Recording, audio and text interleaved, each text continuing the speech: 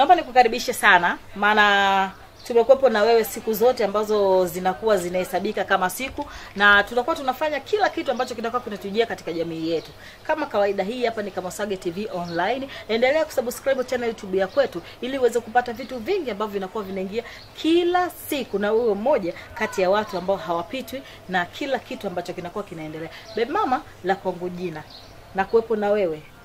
Sawa, lakini pia siku ya leo tutakwenda kuyazungumza mengi tu yanayohusu jamii, pia yanaweza kukugusa wewe pia. Na kama kawaida nakuwa nina mgeni wangu siku ya leo anakwenda kwa jina la MC Mziwanda. Tunaenda kidogo ku break, alafu tarejea hapa, tutakuja vizuri zaidi. Bado tupo hapa pia tunaendelea kama ambavyo tumekuwa tukifanya siku zote, lakini kikubwa ambacho mimi nimekuwa nikikuhusia sana niendelee kusubscribe channel YouTube ya kwetu ili uendelee kupata kila kitu ambacho kinakuwa kinakufikia kwa muda na wakati. Sawa? Najua unafuatilia vizuri sana, sasa baki hapo ili uendelee kufuatilia vizuri. Niko na MC Mziwanda siku ya leo kama ambavyo nimekwambia, lakini pia ana kampeni yake ambayo amekuja nayo. Atatuambia ni kampeni hipi, inahusu nini na kwa nini. Hii sio kampeni, lakini ni jukumu. Ingawa imekaa kimfumo wa kampeni. Ni jukumu la Watanzania wote ambao tuna uzalendo na nchi yetu, tuna mapenzi mema na taifa letu, na tunaelewa nini umuhimu wa umoja wetu. Hilo ndo swala kubwa. Nimekuja na kitu kinaitwa napinga uchochezi mitandaoni. Na maanisha nini? Napinga uchochezi unaofanyika na baadhi ya watu kwenye mitandao ya kijamii kuhamisha siasa kuingia kwenye nini? Kwenye jamii, yani kutoka kwenye chanzo cha labda cha simu yangu kusambaza kwenye simu za watu wengine, kufikisha wazo langu nalolitaka mimi na lisimame kama ndo wazo kuu. Maana yake hilo wazo liko katika aina gani, yani mfumo gani wa hilo wazo? Kama ni uchochezi au ni wazo la kuingiza kipato. Sasa mimi nimeenda kwenye wazo la uchochezi ambalo sasa hivi kidogo kwa nchi yetu limekuwa likizidi siku hadi siku. Watu wamekuwa kutumia mitandao ya kijamii kwa ajili ya kutaka kuvuruga amani ya nchi yetu. Sasa kampeni ambayo nimeileta au wazo ambalo nimeileta ni kuwaambia Watanzania wote ambao tunafahamu umuhimu wa amani yetu, umuhimu wa nini tunachotaka kufanya, kusimama kwa pamoja na kukataa uchochezi unaofanyika ndani kwenye mitandao ya kijamii. Kwa hiyo kampeni inaitwa mimi napinga uchochezi mitandaoni, wewe je? Nataka tulizana Watanzania na nitafafanua na ni kwa nini tumefikiria kufanya hivi hapa. Pengine ungefafanua, maana ukiniuliza mimi je, sasa uchochezi mimi nimesikia tu uchochezi. Sielewi uchochezi wa kitu gani. Uchochezi umekujaje? Na mitandaoni mimi nafahamu kila mmoja na miliki kwa mfano simu ya kwake, anafungua akaunti za kwake, wengine wanazo mpaka 10. Mtu ni vile tu kuna fake, kuna original. Yaani kila mtu anapotaka kufanya kitu anaingia kwa style ambayo hanaijua yeye. Wewe unachokizungumzia hapo, hivi ni uchochezi wa aina ipi pengine? Okay, swali zuri sana. Labda tu nianzie mbali kwamba Tanzania ni nchi ambayo inaongozwa kwa misingi ya kisheria na katiba. Na tunaposemea sheria na katiba, kila mtu anaishi kwa kufuata taratibu. Na hata kwenye mifumo ya vyama vingi, mifumo isiyokuwa ya kisiasa, nasema udini na nini, sheria imeelezea kwamba kila mtu ana haki ya kuabudu na kila mtu, lakini asivuke mipaka au isizidi. Sasa hata matumizi ya mitandao na yenyewe yana taratibu zake, yana sheria zake. Hauwezi tu wewe big mama ukaamka tu leo na wazo lako ukapiga picha ya utupu ukatuletea kwenye mitandao. Umeelewa? Yaani sasa sijui kama hapo kuna utaratibu mzuri wa kutumia hiyo mitandao. Sasa nini ambacho mimi ninakimaanisha kupitia kampeni hii ya napinga uchochezi? Ninaongelea swala zima la utulivu, amani na mshikamano tulionao kwenye nchi yetu. Wewe kama mwandishi wa habari nafikiri unafuatilia mambo mengi. Kuna vitu vinaendelea ambavyo si vya kawaida kwenye mitandao na vinafikia sehemu ya kugusa taifa letu. Umeelewa? Taifa hili limetengenezwa kwa misingi na wazee wetu. Wametuandaa. Kama wewe ni Mtanzania kweli, umesoma shule ya msingi, tulikuwa tukiimba Tanzania, Tanzania, nakupenda kwa moyo wote. Nini maana yake? Tulikuwa tuimbe kama mashairi ya taarabu au tunaongea tu vitu vya bla bla, vitu vya kuishi ndani ya moyo. Kuna mambo yanayoendelea sasa hivi. Kuna watu wanatumia mitandao ya kijamii kwa nguvu kubwa sana kufanya uchochezi, kufanya udanganyifu na uvunjifu wa amani. Mimi siongei kama mwanachama wa chama fulani. No, mimi naongea kama Mtanzania au kama Watanzania wengine wanaotumia ile mitandao kufanya vile wanavyovifanya. Kwa hiyo tusije tukakaa likaharibika swala au kukatokea shida katika taifa ndio tukaja kuongea. Wakati tuna uwezo wa kuongea sasa hivi na kurekebishana, jambo likakaa vizuri. Kwa hiyo napoongelea uchochezi, inaeleweka kuna watu wanafanya uchochezi kwenye mitandao ya kijamii kwa ajili ya kuvuruga amani ya taifa. Hilo linaeleweka kabisa. Wala sio la kupepeshia macho. Yeah. Sasa umesema wewe kama wewe, umejitoa wewe kama wewe na hauko kwenye chama chochote wala si mwanasiasa, na tukizingatia mitandao ya kijamii tuna sheria mbalimbali ambapo kuna watu wapo kwa ajili ya kuzifuata sheria hizo. Sasa kama kuna watu wanaenda kinyume na matakwa pengine ya nchi au matakwa ya mitandao ya kijamii, wewe uone kuna vyombo husika kwa ajili ya kuweza kuwarekebisha watu hao? Kwa nini wewe? Asante sana. Hili taifa sio la vyombo husika. Nchi kama nchi sio ya vyombo husika, kwamba polisi, jeshi, usalama wa taifa, sijui nani, sio kazi yao. Kazi ya kulinda na kutetea amani, umoja, mshikamano, uhuru wa taifa huko kwa wananchi wote. Na ndio maana wanaochafua au wanaoanza hizo kampeni za kuvuruga, kuchochea katika mitandao, wanasema wanasimama wao kama wao. Umenielewa?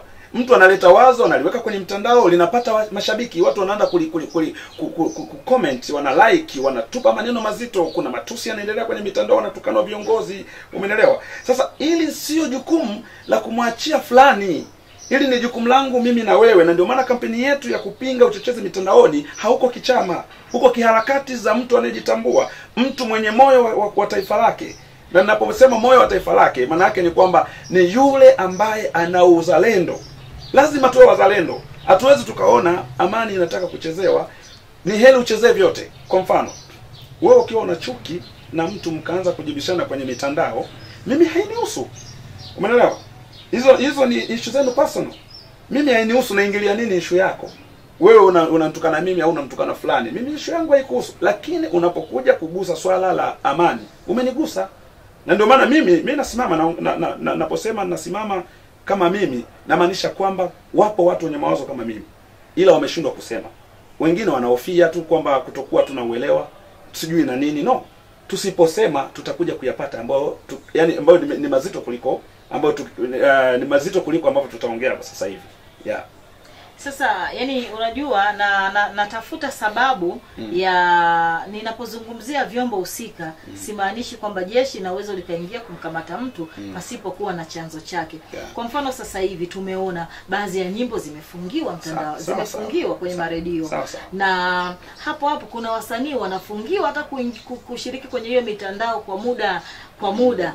Alafu hapo tumeweza kuona wasanii walikuwa wakiwa watupu wakifanya nini, wameweza kuzuiliwa kwa ili waache kufanya vitu hivyo. Hivi kweli unafikiria kama kuna tunao ni TCRA? TCRA. Yeah. Sasa kama wao wapo kwa ajili ya kazi kama zile, unafikiria wao kwa nini hawajazungumza au kufuatilia kama kweli kuna harakati za uchochezi kwenye mitandao ya kijamii? Asante. Swali lako nzuri sana na la msingi. Labda tu nilijibu kwa ufupi lakini lieleweke. Ni kwamba tunapoongelea mitandao ya kijamii hatuongelei iliyoko tu ndani ya nchi. Hiyo ni dunia. Kwa sababu dunia imeshakuwa kijiji, iko kwenye kiganja. Na ina mitandao ya aina nyingi sana na njia zake. Umeelewa? Tunapoongelea uchochezi katika mitandao hatuongelei kama vile tunaongelea tu WhatsApp. No. Kuna WhatsApp, kuna Telegram, kuna Instagram, kuna Facebook, kuna Twitter, kuna YouTube, kuna vitu vingi sana ambavyo vinatumika kwa ajili ya uchochezi. Kuna vitu vingine vinadhibitika ndani ya nchi na kuna vitu vingine havithibitiki ndani ya nchi. Na ninapoongea hivi TCRA wanaelewa. Umeelewa? Na tunapoongelea swala la amani, hatuwezi kuongelea kama swala la mtu mmoja tu kama bongo flavor au tarabu au mtu kufungiwa kama mtu fulani. Umeelewa? Hiyo inakuwa inagusa hapa. Tunapoongelea swala la amani, swala la uchochezi unafanyika dunia nzima. Na kuna watu au kikundi cha watu au mtu ameandaliwa kwa ajili ya kufanya uchochezi huo. Kwa hiyo sio swala kwamba litafanyika tu ndani. No, litafanyika na nje, linaanzia nje au ndani. Umeelewa? Kwa hiyo sasa hivi tunavyoongelea swala la uchochezi katika mambo mengi kwenye mitandao kuhusu nchi yetu yanaanzia nje. watu wako nje, wamekaa vizuri, wamejipanga, wanafanya uchochezi. Na ukumbuke kule nje waliko wanalindwa na sheria za nchi walizopo. Kuna nchi kumsema rais ni kitu cha kawaida. Nakumbuka Trump alitukana na wasanii wakati anafanya ziara zake. Watu wakatoa nyimbo za matusi za kumtukana. Lakini wana uhuru wa kuongea. Juzi hapa ujirani zetu Kenya, kuna mtu amejiapisha. Kikatiba hairuhusu, lakini kuna vitu vinavyomguide kwamba akifanya hivi ni haki yake. Umeelewa? Ila sisi tunachoangalia ni uchochezi unaofanyika kwenye mitandao, uwe ndani ya nchi au nje ya nchi. Kwa sababu ukiwa nje ya nchi, impact ya uchochezi wako ni nini? Si nikutaka pavurugike ndani. Huku ndani kuna shida gani pa kuvurugika? Na tukikaa kimya tukawapuuza hawa watu wanaofanya vitu kama hivi, matokeo yake kesho kutwa hata tatizo litakapotokea, sisi ndio tutakuwa wajinga ambao tulikuwa tuna uwezo. Mungu ametupa uwezo wa kuongea. Kwani ninavyoongea hapa ninamlipa Mungu nini? Amenipatia free. Nitaliongea neno hili likipuuzwa leo, lakini kuna siku litakuja kuonekana. Aliongea Martin Luther King miaka ya 63. Akaongea kwamba ana ndoto kuna siku moja Amerika itatawaliwa na mtu mweusi. Umeelewa? Nje ya bustani za Washington DC za ikulu alienda kufanya mkutano wake kipindi kile mwaka 1963. Kuna wakina Martin Luther King waliongea, nani wakina Malcolm X waliongea miaka, wanaharakati wakina Che Guevara. Kwa hiyo tunachokiongea sisi kisiposikilizwa leo au kisipofanywa kazi leo, kitakuja kuonyesha majibu yake kule, na kuna siku watasema Mziwanda aliongea. Mimi ni MC, ninasimama kwenye jamii, nafanya shughuli mbalimbali za kiserikali, za kawaida. Nafanya kwa sababu mimi sina chama, naitwa bana, njoo leo tunaishoot, tunafanya. Sasa kama Mungu amenipa kipaji cha kuweza kuongea, ni kwa nini nisiliongelee hili? Hii ni kampeni nimeianzisha wazi, na ninaomba Watanzania tuungane kwa pamoja, tukatae uchochezi unaofanyika. Huu ni uchochezi kwa sababu tunapoongelea kwamba hawa watu wanafanya nini, kuna nini na kitu kinafanyika tunakiona, siku pakiharibika je? Kwa hiyo uchochezi usiangalie kwamba mitandao kuna sehemu TSLA wafiki, kuna sheria zinawalinda watu wako nje ya nchi. Ukiangalia Syria vilianza vuguvugu za hivi. Ukiangalia hata Rwanda ndugu zetu hapa, mambo haya, mtu mwandishi wa habari alienda tu kwenye redio akahamasisha vitu vya ajabu mpaka haribika. Kwa lazima tulisemee na tutasimama kuisemea amani ya nchi hii, kupinga mambo yanayoenda nje na utaratibu wa sisi wa Tanzania, kama tulivyolelewa na babu zetu, baba zetu na wale waliotangulia kuitafuta hii amani. Tutailinda. Yeah. Na una uhakika kwamba kupitia mitandao hii ya kijamii ikiwemo Facebook, WhatsApp, Instagram, YouTube na mitandao mingine, kwa kutumia njia hii unaoifanya wewe, unaweza kufanikisha hicho unachokitaka na uchochezi kwa mitandao ya kijamii ukakoma kabisa? Naam, nina uhakika huo kama wanavyofanya wao. Kama wanavyofanya wale walio wanaotaka kufanya nchi yetu iwe kama kituko kwenye dunia. Unajua nchi kuna watu wana mikakati ya kuifanya nchi kituko. Umeelewa? Yaani kwa ajili ya mitandao ya kijamii wamepata umaarufu na wamejipanga kuifanya nchi kituko. Sasa na sisi tutapitia kule walikopita wao. Tutatumia mitandao ya kijamii kukataa na kulaani, lakini vile vile bado sasa hivi tuna program ya kuanzisha matisheti ambao tutawaomba wadau, wawekezaji ambao ni wadau wa amani, wenye uzalendo na nchi, wajitokeze watusapoti, watoe tisheti wananchi wazivae zinazosema ninapinga uchochezi wa mitandaoni. Mimi ni wa kwanza, wewe je? Lazima tuiunge serikali yetu mkono. Sijui niongee nini kiimani. Hakuna dini ambayo inatukana viongozi. Umeelewa? Biblia inasema viongozi wote waliopo wamewekwa na Mungu. Kwa hiyo wewe jalishi anakukela wewe au akukeli. Sawa. Kwa hiyo lazima tuongelee vitu ambavyo ni vya msingi vya taifa. Uchochezi, kuanza kumtukana kiongozi wa nchi au viongozi wa nchi, kuchochea fulani amtaki, fulani sitaki, anakosea hivi, lini utalizika? Hakuna kitu kama hicho duniani, binadamu aliziki.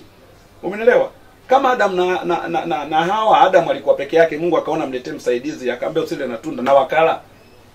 Itakuja wewe leo, binadamu gani atakusemea wewe kwamba huyu bwana ndo mtu mwema? Yesu mwenyewe, kuna watu mpaka sasa hivi ndio wanaosababisha Yesu asirudi. Nakwambia ukweli, kwa kutokulizika. Umeelewa? Kampeni hii kwa mitandaoni, na unasema utaomba t-shirti usaidiwe na watu tofauti wadau ambao nao ambao nao wataguswa na hiki unachokizungumza ili waweze kutoa.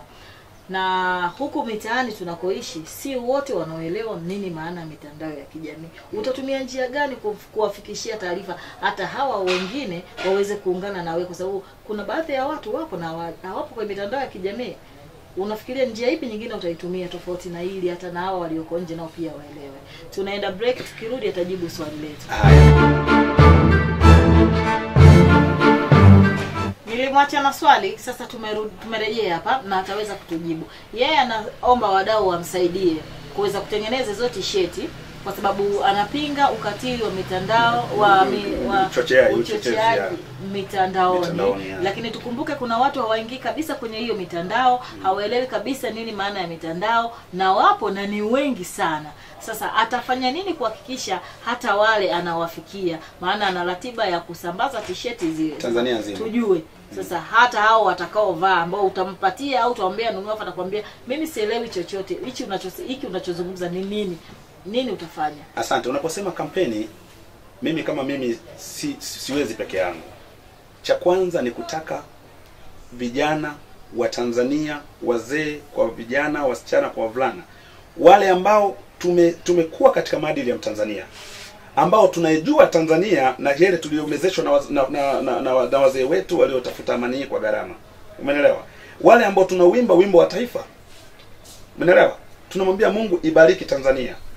Hao ndio ninaowasema mimi wawe wadau wa kwanza. Sio kazi ya Mziwanda peke yake, ni kazi ya Watanzania wote kusimama tulitetee hili. Sasa katika Watanzania hao naiomba serikali ya Jamhuri ya Muungano wa Tanzania, kutokana na vijana wenyewe kama tulivyojitolea sisi, itusapoti kama vile ninavyofanya kampeni zingine, kama kampeni ya ukimwi, kampeni labda ya wazee, kampeni ya watoto, na hili lichukuliwe kama ni jambo la kitaifa. Tutawaomba wadau wenye nia safi watutolee t-shirt zisambae Tanzania na zigawiwe, zisiuzwe. Lakini ukisema nitoe mimi sina hiyo fedha. Lakini plani yangu ni hiyo, kwamba tupate t-shirt ili ujumbe ufike kwa wale ambao waingii kwenye mitandao ya kijamii. Na vile vile niombe vijana wajitokeze tuweze kufanya kampeni ya pamoja. Tutaiomba serikali itupatie kama inawezekana tuanze kufanya seminar za wazi kwa ajili ya kuongea na wananchi. Tufike sehemu, tufike hatua tuitetee amani yetu kwa vyovyote. Tusikubali mtu akaja akaichezea. Hii ni tunu tumepewa na Mungu. Usizanie watu wanafurahia. Mtanzania ndio mtu leo anaweza akaamka anachekelea. Kuna watu hawaamki. Ni shida, pameshachafuka. Majirani zetu wengi tunaona hii amani hawaipati. Sasa kwa nini tuvumilie mtu aje achafue? Hapana. Kwa naiomba serikali ituunge mkono. Tunaomba taasisi za watu binafsi, mashirika mbalimbali, vyombo vya habari, naomba mtuunge mkono. Tuwezesheni tuzunguke nchi hii, na ikiwezekana tutengeneze groups ambazo zingine zitafanya kampeni hii bara na visiwani, ili tuweze kuokoa taifa letu na hawa watu wanaotaka kuchezea hii amani. Naam. Na mpaka kufikia hapa mimi nitakuwa sina la ziada wala sita cha kuongeza. Tumeweza kumsikia MC Mziwanda vizuri. Yeye alikuwa na ya kwake ambaye amezungumza mwenyewe kutoka moyoni mwake, na hicho kitu ambacho yeye ameamua kukianzisha. Baby mama ndio la kwangu jini. Sawa, lakini ninachokukumbusha ni kitu kimoja tu. Usiache kusubscribe channel YouTube ya kwetu ili kila kitu kinachokuwa kinaingia kwa muda na wakati uweze kukipata na uwe wako. Sawa. Bye.